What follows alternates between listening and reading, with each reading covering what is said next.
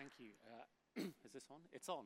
Wonderful. So I'm standing between you and four really amazing speakers, at least one of whom I have a very well-thumbed copy of her book that sits always within about arm's reach of me because it's been such a tremendous influence, and that is Carlota Perez, who will be speaking later. My name is Azeem. I've been a founder of a number of startup companies, and I now split my time between writing a newsletter and being an early stage investor in the next generation, hopefully, of companies. I don't have many answers in the 5 or 6 minutes that I'm going to be talking, but I do want to perhaps put some context about where we are in the sort of course of history and where we are with technology.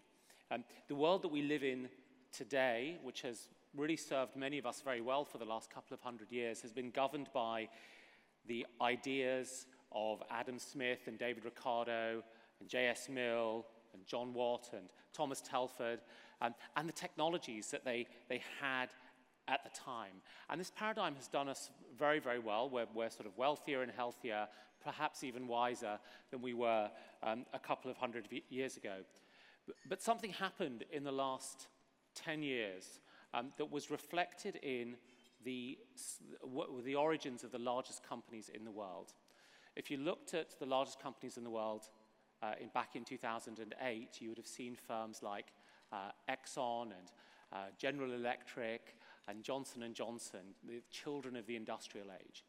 And if you look at the largest companies in the world today, they are all internet businesses, children of the information age. Alphabet, what we think of as Google, Amazon, Tencent, Baidu, Apple.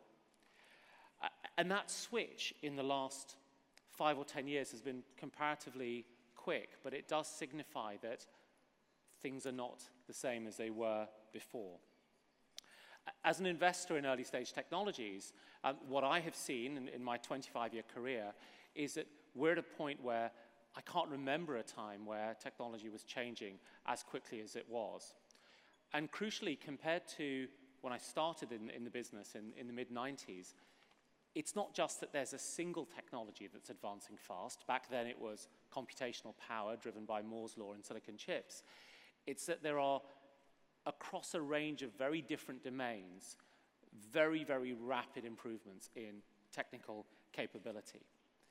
And that these different domains are being glued together through software, and that allows us to combine them in novel ways. Now, I'll just give you some examples. So if we think about artificial intelligence, and London is a great place for us to talk about that because we have this sort of great success of DeepMind and a lot of other AI work, we're seeing significant breakthroughs, things that looked like science fiction 5 or 6 years ago that today are commonplace. Computers can beat humans at Go, the board game.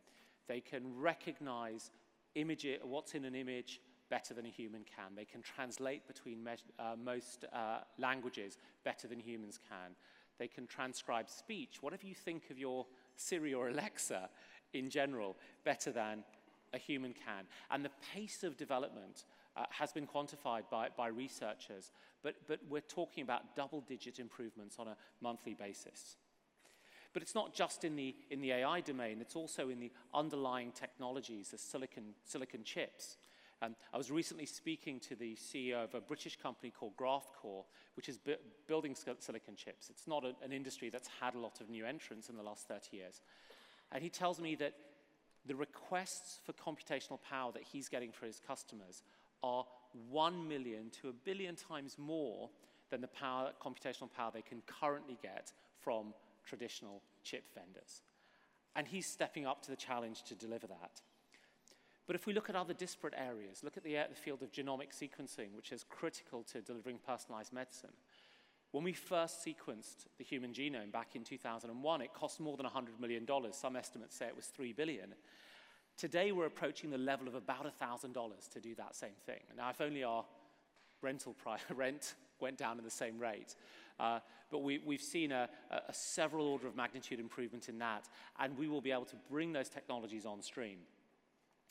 And then if we think about the challenges we face with our energy transition towards clean energy and climate change, just this week, a long-term solar contract was announced in the US at 2.155 cents per kilowatt hour. Now, unless you're an energy nerd, that probably doesn't mean much to you, but it's incredibly cheap and cheaper than other things that were possible. But when I track renewable energy, the thing that I find remarkable is that every year, every forecaster needs to revise their forecasts because they are far too conservative.